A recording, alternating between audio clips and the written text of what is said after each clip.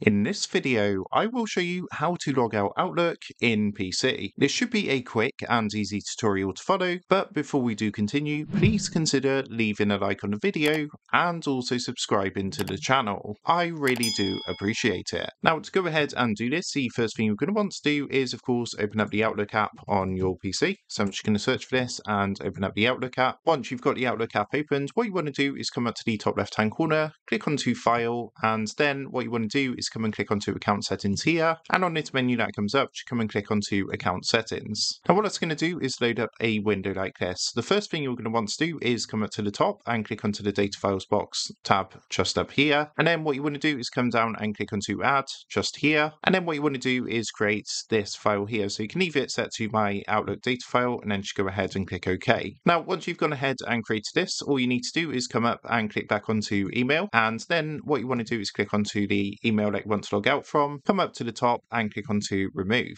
At this point, you're going to get a pop-up confirmation. Just go ahead and click Yes, and just like so, that's going to remove this email and effectively log you out of Outlook on PC. To log back in, all you need to do is again come back into the Account Settings window, click onto Email, and then click onto New. And what you can then do is log back in with your account. So that is how to log out Outlook in PC. With that being said, I hope this quick tutorial did help you out today, and if this did help you out, I would really appreciate it if you was to consider dropping down below the video, leaving a like, and also subscribing to the channel. With that being said, I just want to take a minute to thank you guys for watching this quick tutorial, and I will see you in the next video.